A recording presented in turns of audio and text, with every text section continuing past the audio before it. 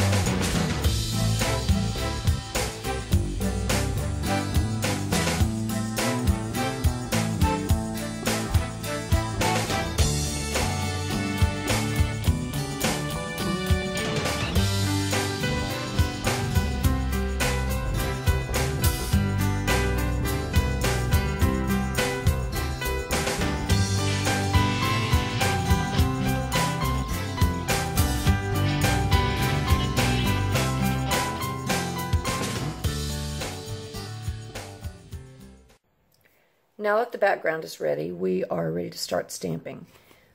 I'm going to start with Melon Mambo and the two smaller tulip flowers that are in this set. You do have a nice larger one also. Okay, using the Melon Mambo, I'm going to go ahead and stamp a few background tulips.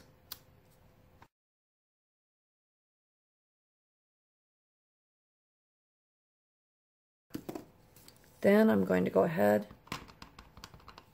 and take the top layer, ink it up with the same ink,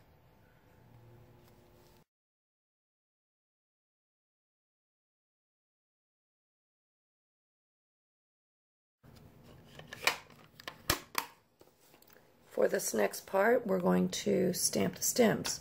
Now, I didn't put leaves on this. You can do that if you want to. I just wanted the stems.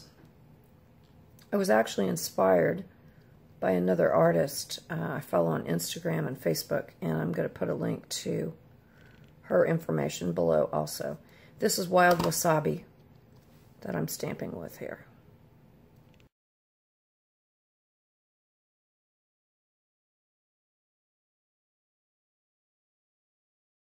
Okay, once I got done with that, let's go ahead and make sure it's a little bit dry.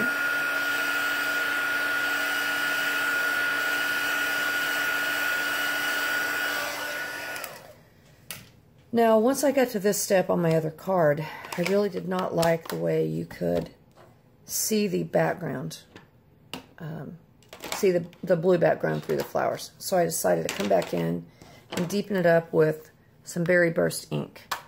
So I'm going to be applying this ink with a small paintbrush, and I will be using some re-inker that I'm just going to put in the lid.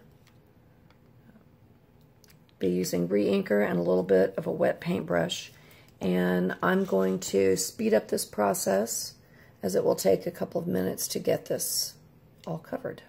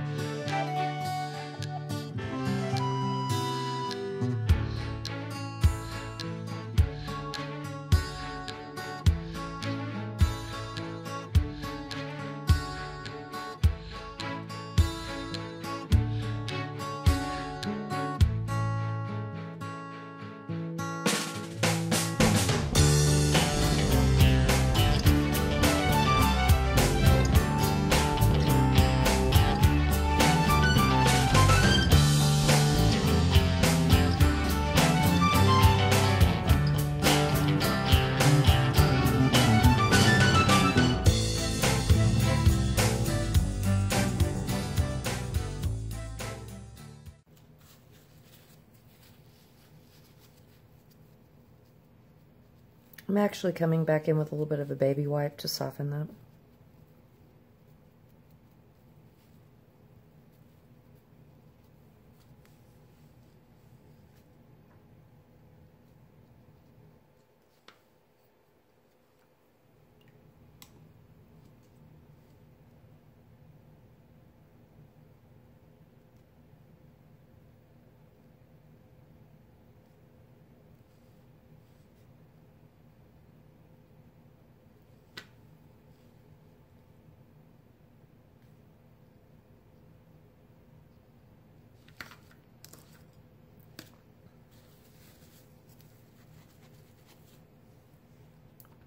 I'm going to go ahead and stamp over this and see if I can recover a few of the shadows.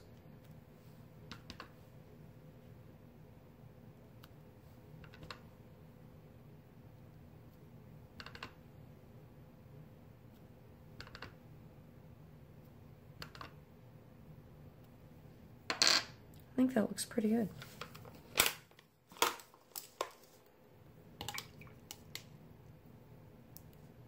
I also just kind of watered that down a little bit, just to blend it.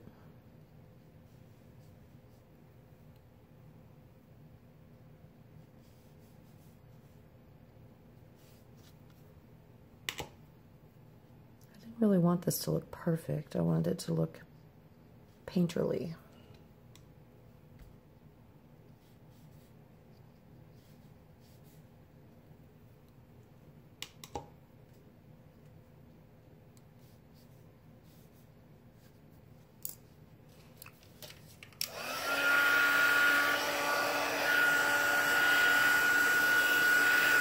I wasn't sure I liked the flowers at first, but I think I do now.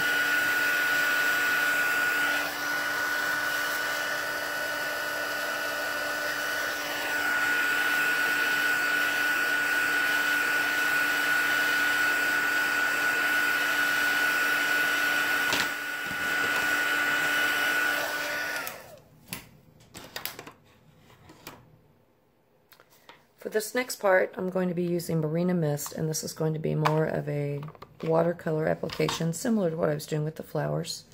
Only I'm just going to be using ink I put in the lid here. All you have to do is squeeze the pad like that, and it will usually give you some ink to paint with. I'm going to be using just a tad bigger brush.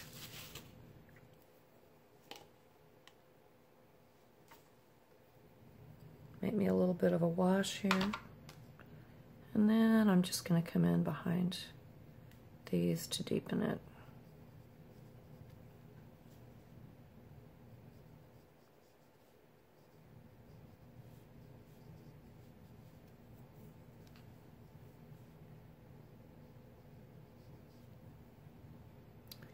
I even dip mine in the corner sometimes just to get a little darker.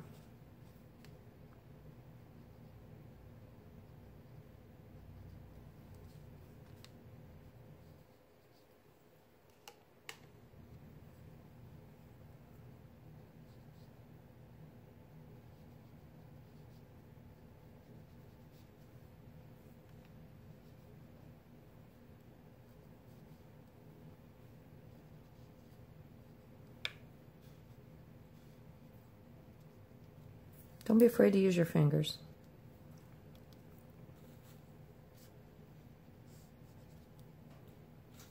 Or a baby wipe.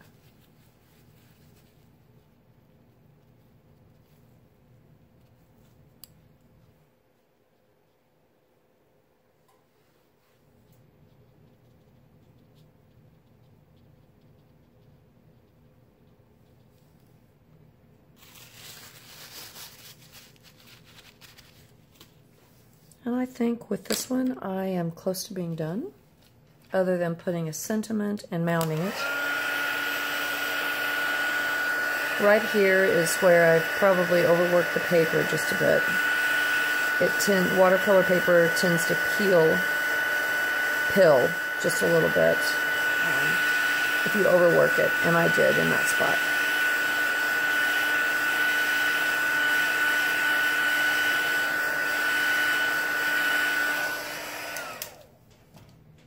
Now, to get the speckles that I have on here, I'll show you how I did that.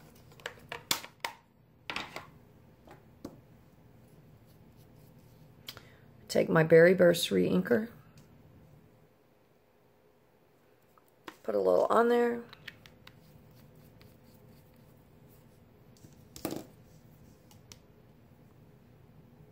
wet it down a little bit. Get some on the brush. The higher you hold it, the smaller the droplets will be. That one's kind of big, but that's okay. This is art. It never turns out the same.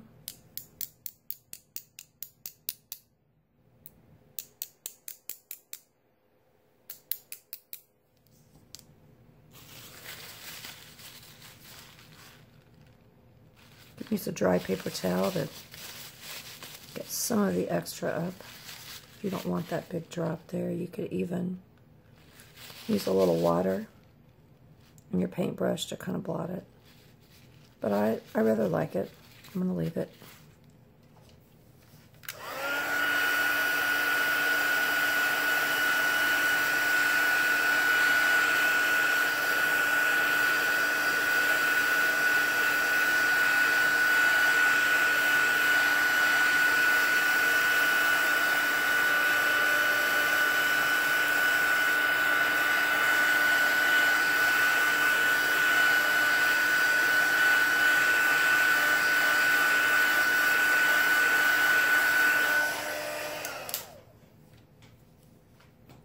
I will sign mine or initial it on the bottom sometimes when I'm particularly happy with one. Well, I hope you have enjoyed this video. I will have the finished product up on my blog along with the other one. Thank you for watching.